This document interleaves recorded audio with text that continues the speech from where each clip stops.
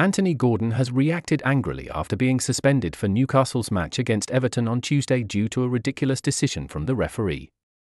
Gordon was one of the stars of Newcastle's dramatic 4-3 comeback win over West Ham on Saturday in the Premier League. The England forward won both penalties that Alexander Isak converted and provided the assist for Harvey Barnes' late winner. But his joyous afternoon turned sour when he was shown a second yellow card by referee Rob Jones in the 94th minute. Gordon had already been booked when he kicked the ball away to prompt another yellow card for time wasting.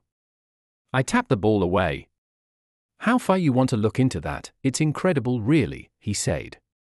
To get sent off for tapping a ball 5 yards. "To be honest with you, I only think he booked me because he didn't know he'd booked me before. That's not good enough, to be honest with you. I don't want to complain about referees because they have a job to do. They are the rules, so he's sticking to the rules and laws of the game, but it's ridiculous really."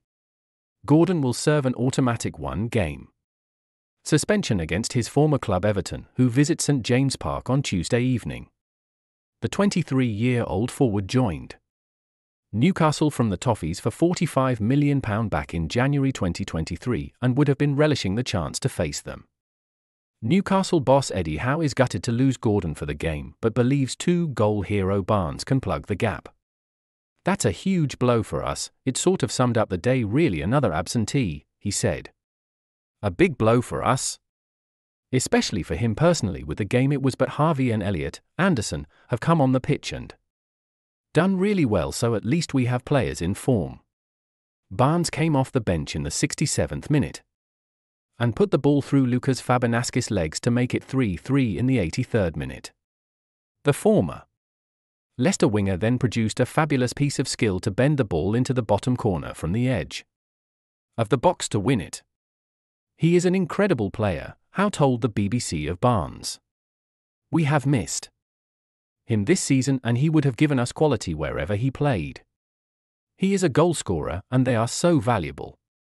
And his 2 finishes today were of the highest quality." Gordon won't be the only Newcastle player missing against Everton after Jamal Lascelles, Timo Livramento and Miguel Almiron were forced off injured against West Ham. The Magpies still have something to play for, sitting 8th in the Premier League, 1 point behind West Ham and 5 adrift of Manchester United in 6th. Join our new WhatsApp community privacy notice.